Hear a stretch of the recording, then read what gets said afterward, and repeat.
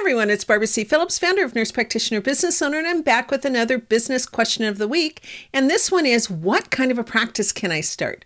So nurse practitioners will often ask about the different kinds of practices that they can start and to try to get some ideas about what they can do. Now, majority of nurse practitioners, particularly FNPs, family nurse practitioners, they do, when they step out on their own, start primary care practices or something along those lines. But I often get questions about, well, what else can I do?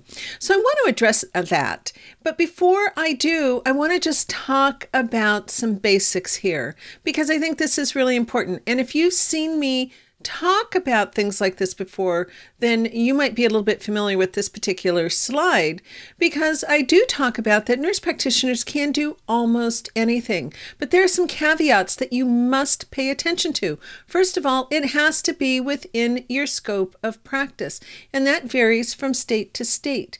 In most cases, it will be dependent on the level of certification that you have. So if you are a pediatric nurse practitioner, you're not going to be doing internal medicine.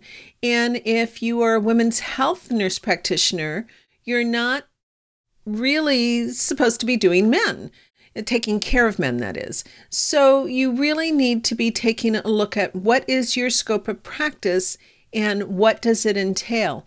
The other thing that I'm really big on is, even if it's not in your scope of practice, but you're not trained in something, go get the education and then add it to your practice. But don't be doing something that you shouldn't. So first of all, look at your certifications and your credentials and what you're doing. It all has to jive.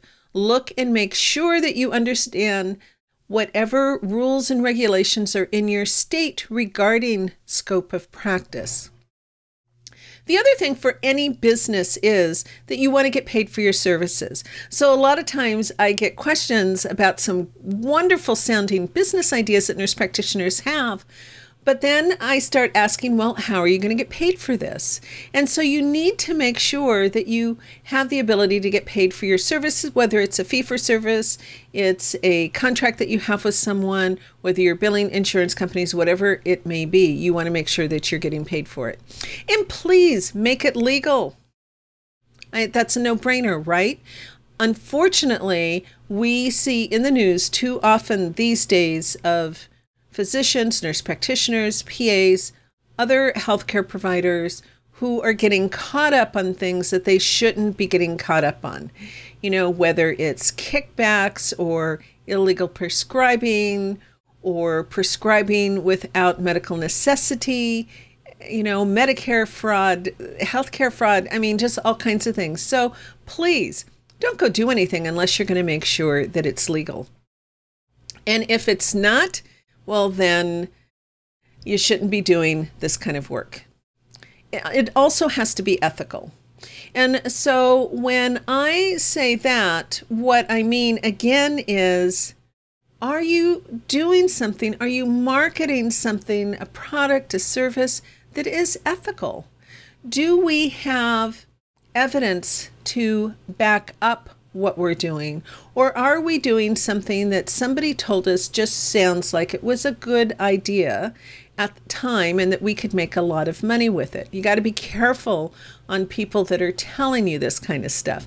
So just make sure that you are doing the right thing. And most of us have been doing this long enough as a nurse practitioner, ever before we go out and do our own business, that you just need to listen to your gut and you'll know what is the right thing to do. So with that all said, what can we do and what are some ideas? There's no shortage of ideas. Obviously, clinical practices. You know, that's what we're all trained for. So we have the primary care practices, and perhaps our primary care practice is going to specialize in a certain area. So maybe I'm going to provide primary care to adults or to women or to men or to children or to geriatrics or to whatever. We will find different ways of doing that. Perhaps I hold some kind of a specialty and maybe I have advanced certification in diabetes. So my practice is going to focus on a person with diabetes or GI problems or ortho problems or even pain management. So again, there's no shortage of different kinds of things that you can do. And you can take each and every one of those clinical practices and offer it in different locations. It could be a mobile practice. It could be a healthcare practice. It could be a practice where you're taking it to that person's work or to that person's community. Perhaps you're going to go see people in long-term care or assisted living. Perhaps you're going to open up a school-based practice. Whatever it is, there's really no shortage in how you decide you're going to go ahead and do this kind of a practice. So what about educational businesses? We have a lot of them out there. We are all very familiar with them. We know that we will take continuing education, and there's various companies that offer continuing education for us. There are companies that will offer us board certification. We have companies that will offer us education in doing procedures. We have companies that will offer how to do business. That's me. So there's a lot of different things out there that you can do on the educational realm, but you don't have to stop with educating other clinicians. You could be educating families. You can be educating students. You could be teaching teachers how to do a certain thing if they have, students that are ill in their class. You could be teaching community-based CPR and first aid. It depends on anything that you want to do. You can have a consulting business.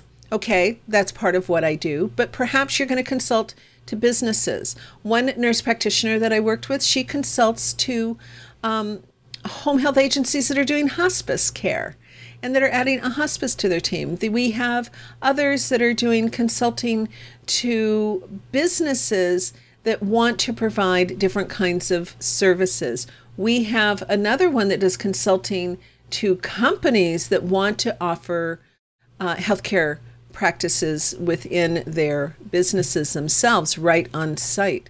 So as you can tell, there's a lot of different ways that you can go. What about retail? Well, what do you mean by retail? Well, there are some NPs that kind of get out of the clinical work altogether. They're focused on health and wellness, and they go and perhaps have a health food store or a gym or a medical spa, that kind of thing. So it has the retail component, it has the service component.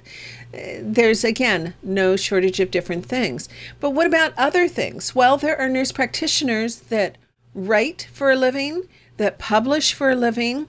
There are nurse practitioners that create technical information, do apps and those kinds of things, or they have programs. One nurse practitioner actually started one of the early telehealth education, or not telehealth educations, but telehealth platforms out there. So you have a variety of different things that nurse practitioners can do when they're going and starting a business. So again, there's no end of what you can do. However, please remember these things, and it's really worth saying again.